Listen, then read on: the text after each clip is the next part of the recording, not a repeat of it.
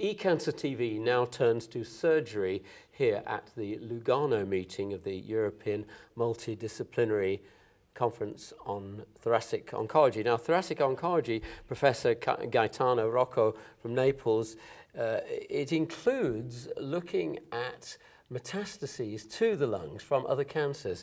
Can you tell me what you're doing in this area? Because it's quite a controversial area. You can get some real improvements for your patients, can you? Actually, we can by surgery, and we try to perform surgery as minimally invasive as we can. And the real philosophic principle is to keep the resection as conservative as we can in the lung, and try to remove as many nodules we find as we can with a very minimally invasive approach. There are two major possibilities in terms of technique.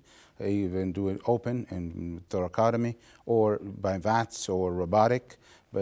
And whatever approach we use, whichever approach we use, we tend to then be very precise in excising nodule by saving the remaining lung. And you can use lymphadenectomy or not? That's one of the major controversial issues right now. The lesson learned by from the lung cancer, primary lung cancer, tells us that maybe lymphadenectomy could be of advantage, and there is recent evidence showing that even for metastasis, the same may be true. These patients, though, are quite ill. They have metastatic disease. So how controversial is it to treat this disease relatively aggressively?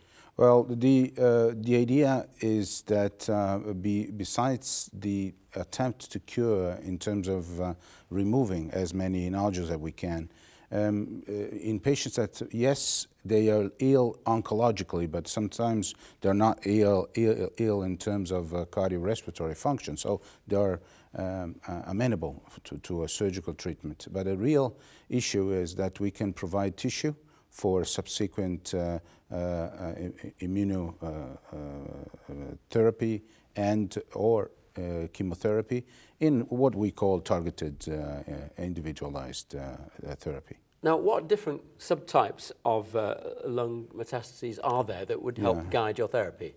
Well, we deal basically with epithelial, especially colorectal, kidney, breast, among the most frequent, and sarcoma.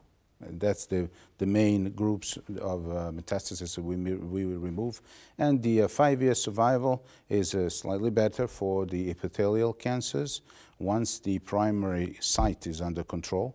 And we have the possibility to ensure a 40 to 60% 5-year survival for patients with colorectal metastasis. Whereas the is slightly lower for patients with osteosarcoma.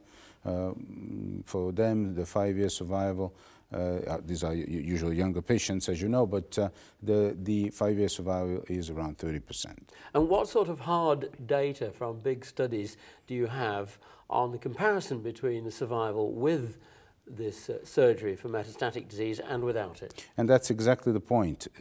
This is one of the hot topics of the moment. We are setting in the surgical world the idea of prompting a trial to understand whether the role of surgery is so decisive, because patients with pulmonary mets usually, unless the mets are many, fill completely the lungs, do not have symptoms. So we need to understand whether surgery really has an impact on survival, like has been shown in the literature, and whether the surgery can improve symptoms. But as I said, many patients do not have symptoms from pulmonary mets.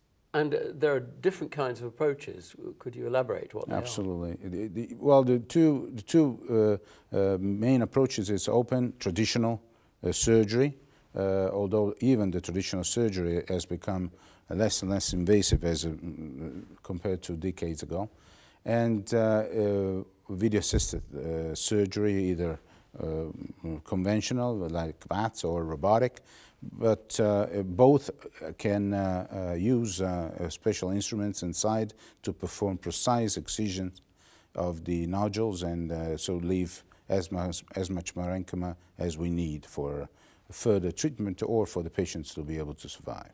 Alternatively, you can do it in a minimally invasive way, endoscopically. Endoscopically, yes, it's the VATS, and this is doable because we have articulating instruments that inside the chest allow us to perform the same maneuvers that we allow from outside. Now, palpation is an issue. Palpation is an issue, but very recently the advancement and the refinement of imaging techniques have allowed us as surgeons to be able to identify more and more mets in a very early stage. So we know most of the time with an accuracy of 80% how many nodules we find. But there's still a possibility that once you operate a patient with a pulmonary mets, you end up finding more.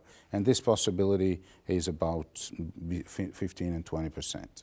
What are the markers that would indicate that you should go for an open procedure? Well, the markers, multiple nodules are usually an indicator for an open procedure because we want to make sure that multiple nodules already prelude to the idea of finding even more so. Whereas when you have one nodule only, thoracoscopy is indicated, also because we need to make a diagnosis. It's not set in stone that that nodule is a metastasis from the extrathoracic cancer. It can be a benign disease or a primary lung cancer. And what about when there are recurrences?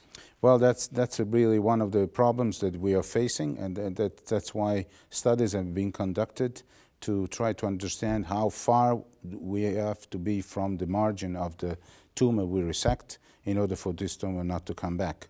Obviously, there are other alternatives like radiofrequency ablation and can help even intraoperatively the surgeon to make sure that the margins are adequate.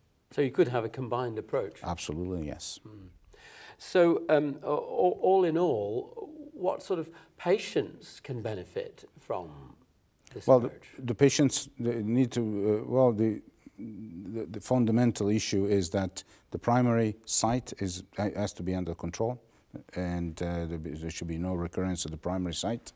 Obviously, patients with very long disease-free interval are amenable for this treatment with few nodules, and small nodules are the ones who really can benefit more. Although the prognosticators of survival are increasing day by day with the development of a biomolecular staging and biomolecular studies, we found every day a way to better specify which ones really will benefit from surgery. Do you need to have a good performance status? That's mandatory, because every time we operate on the chest, performance status and a cardiorespiratory function is the first system that needs to be investigated. So at the end of the day, what proportion of patients, of average patients, can hope to have this procedure? Well, in theory, many. It is difficult to give you a percentage because it depends on the histotype and the presence of extrathoracic disease along with the pulmonary mets. But with the idea that cancer is becoming a chronic disease, more and more patients will be subjected to surgery.